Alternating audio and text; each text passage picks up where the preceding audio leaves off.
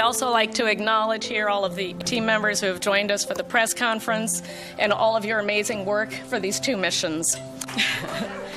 Okay, we're going to start now with NASA Administrator Jim Bridenstine. Well, thank you. What an amazing day.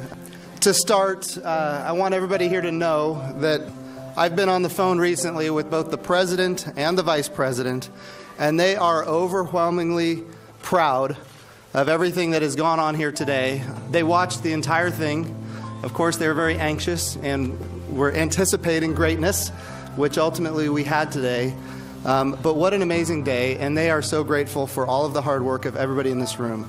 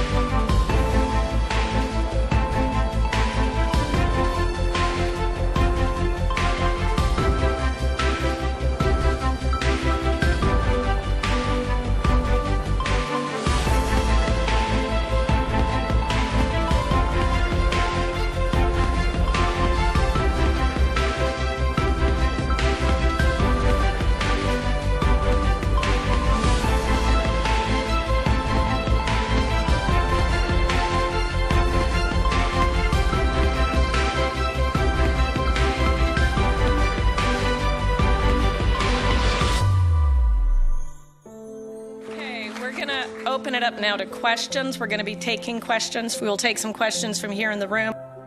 Hi, Emily Lakdawala with the Planetary Society. A detailed question. Do you know how large the pebbles are that you can see in front of you?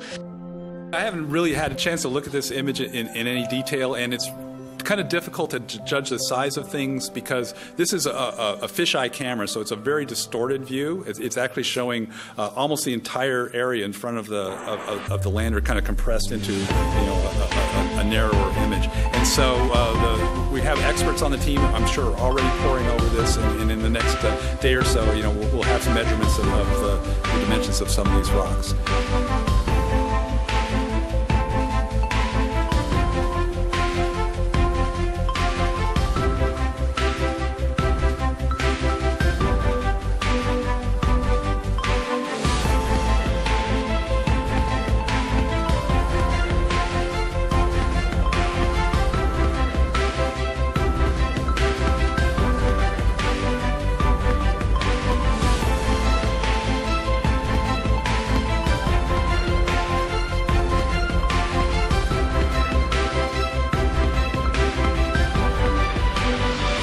Margaret Carrero, KNX Radio.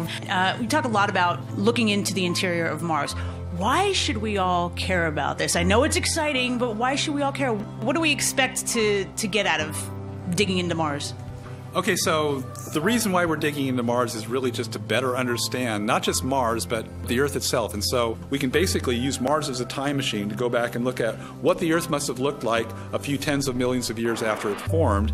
And by doing that, we can then look at our physical models, our theories of how the Earth evolved, and understand why the Earth became the way it is. If you look at Earth's twin, Venus, it's almost the same size, but it's an extremely different surface environment. It's very hot, the atmosphere is very sulfurous, there's not much oxygen, and yet, why is it different than the Earth? And we have some theories about that, and they generally have to do with very small differences in the way the planets evolved from that initial state. And so Mars will help us refine our models, understand why a planet might go one way like Venus or the other way like the Earth. And finally, when we actually look at planets around other stars even, we can actually begin to estimate which ones might be habitable and which ones maybe not habitable.